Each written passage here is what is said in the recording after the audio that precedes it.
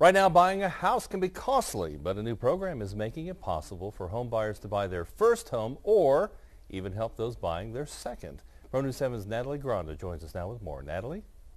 Larry, right now buying a home is considered the American dream, but it becomes a nightmare to many of those who can't afford to pay the mortgage for a new house. A new mortgage program, however, is helping first and even second home buyers make the process more affordable with a little help on those rates and closing costs. Right now, realtor Dirk Van Reenen says the home buying business is booming. More volume in June than any other month in the history of real estate sales in Amarillo. And a new assistance program Van Reenen and local mortgage lenders are participating in may help increase those numbers of people buying homes. The Seth 5-Star Texas Advantage program is an assistance program that provides help with down payment and closing costs in the form of a grant without a repayment. The grant would help with up to 5% of the loan and costs. You can get up to $12,500 back as a free grant at closing to help you with the down payment and closing cost assistance.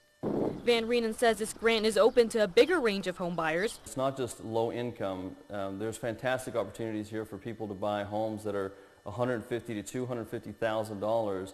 According to the Texas Association of Realtors, home buying increased more than 2% since last year and almost 50% from last quarter of this year, with more than 900 homes sold. Lenders participating say most first-time home buyers have trouble coming up with a down payment and closing costs, but see a great potential with this program. United Bank would visit with the clients and, put them in the program that fits them best. And lenders say buyers will still have to qualify for the mortgage loan to get the assistance in terms of credit scores and income limits. Realtors say they hope this program will put more residents in homes.